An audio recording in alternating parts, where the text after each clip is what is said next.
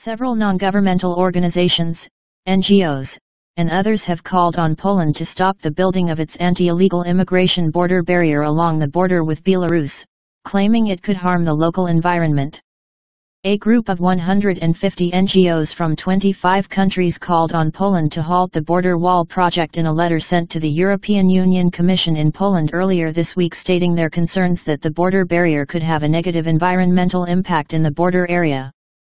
The Polish NGO Grupa Granica, a pro-migrant social movement of activists that monitors the situation along the Polish-Belarus border, claimed that as many as 1,600 scientists from Poland and other countries had signed the letter urging Poland to stop construction.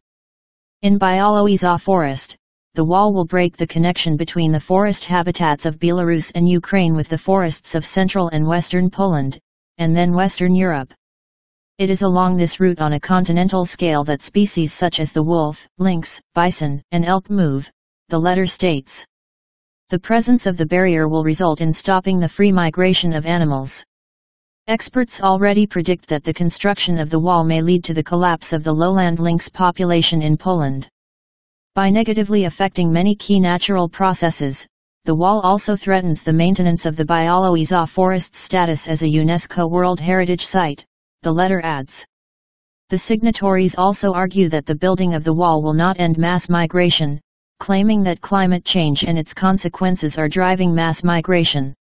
Last month, Poland began the construction of its border wall, which is estimated to cost the country around 1.6 billion Polish zloty, £350 million, $395 million, and will stretch for 115 miles, with the barrier expected to be complete by June.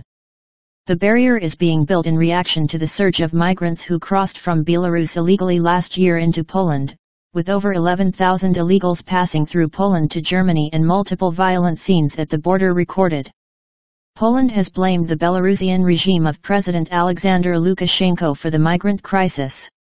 In November, Poland's Prime Minister Mateusz Morawiecki called the actions of the Belarusian regime hybrid warfare and stated, "From a distance, these events may look like an ordinary migration crisis, but they are not. This is a political crisis created for a special purpose. The objective is to destabilize the situation in Europe, first time since the end of the Cold War, 30 years ago."